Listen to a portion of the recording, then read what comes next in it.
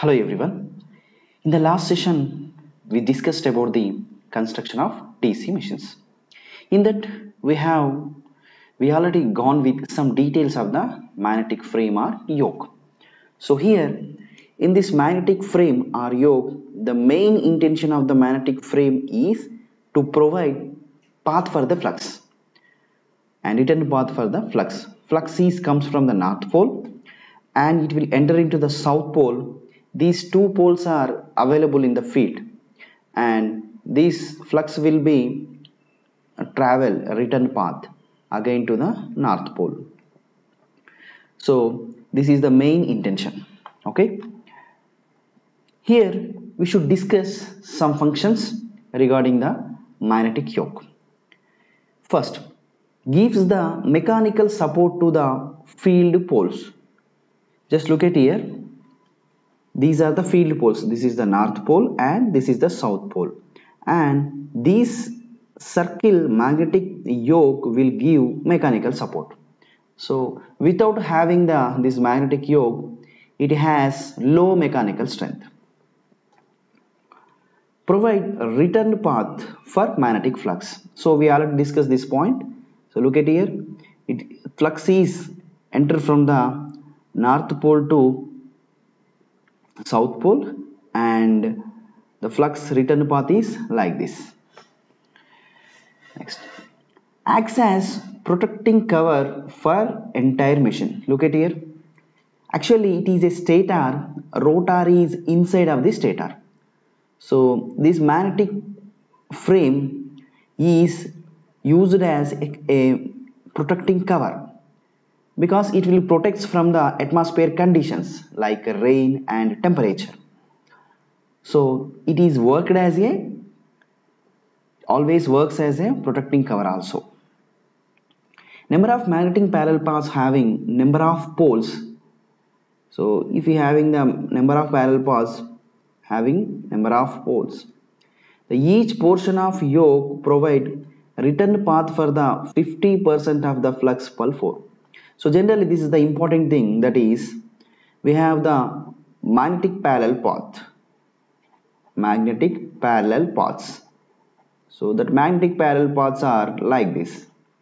Those are, just look at here, we have two poles, that's why we have, this is the one magnetic path and this is the one magnetic path, right?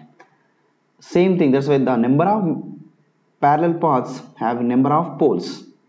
Each portion yoke provides return path of 50% of flux per pole. That means, look at here, the simple thing.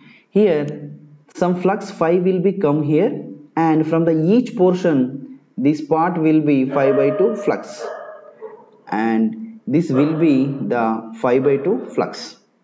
Okay, so half of the portion will be flows. So that is the meaning of this statement. So this is about the magnetic frame and these are the functions of the magnetic frame. Next is pole core or pole shoe. So this pole core or pole shoe, we should discuss this. So this pole core or pole shoe is nothing but, just observe here.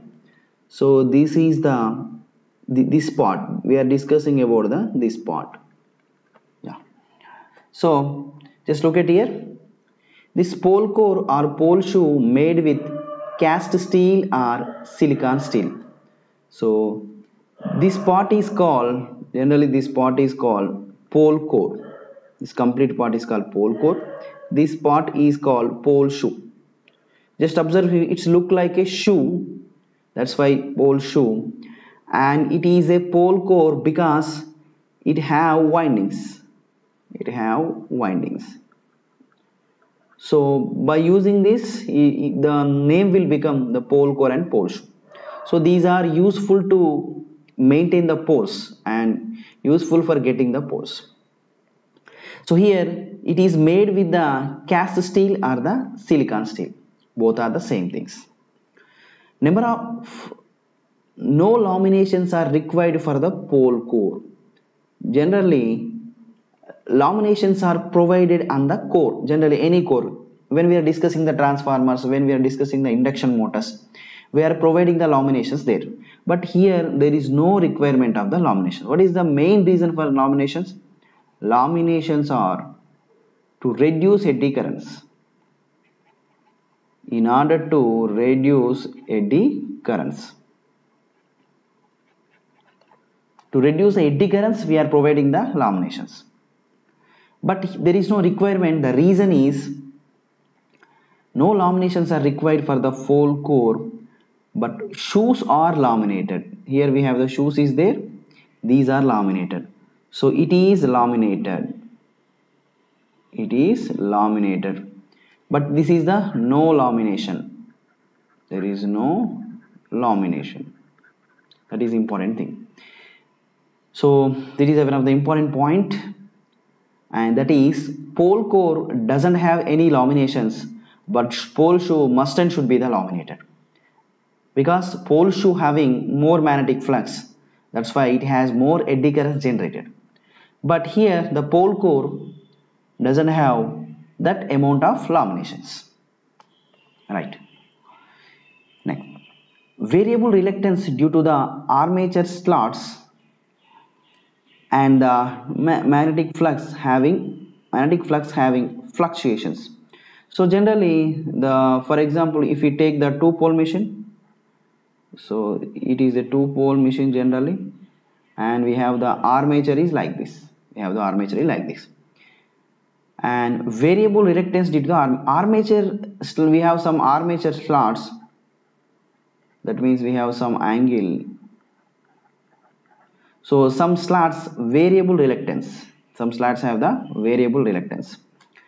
So that's why it has the reluctance is varies generally. Reluctance variable.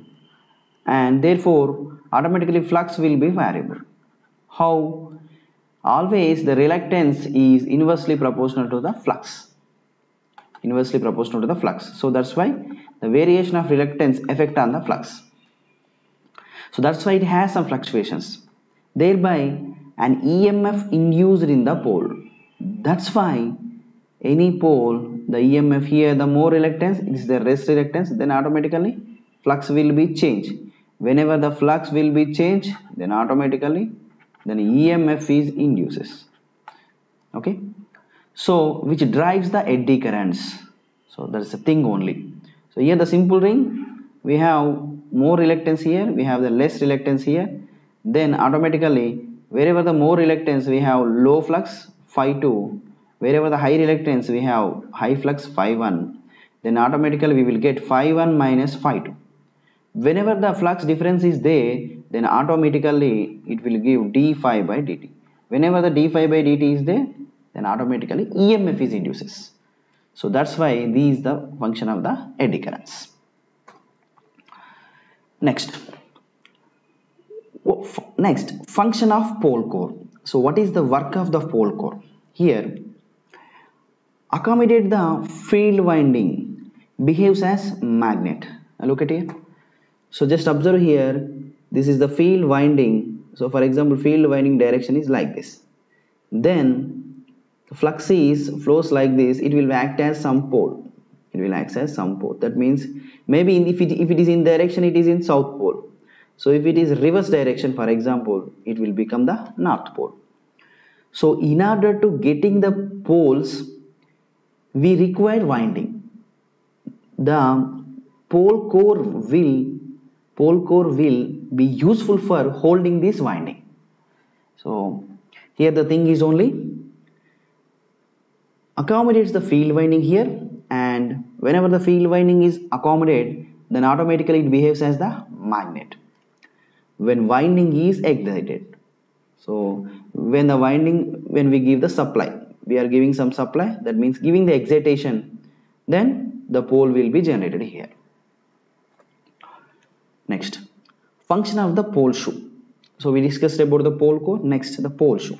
Pole shoe means I already told that is this part is the pole shoe.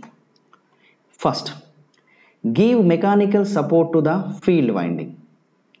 Same thing. So it give the mechanical support to the field winding. Just look at here. So this is the core, this is the thing. If you hold it, then it will, for the holding, that pole shoe will support this winding, armature winding. Next, reduce the magnetic reluctance due to the analog area of cross section. So just look at here, it has the more area, then automatically whenever the more area is there, magnetic flux reluctance will be decreases. So here the reluctance is inversely proportional to the cross sectional area. If the cross sectional area is increases, automatic reluctance will be decreases. When the reluctance is decreases, then flux will be increases. When the flux will be increases, automatically EMF will be more generated. Okay, that is the thing only. So the more average value of the flux and more generated EMF.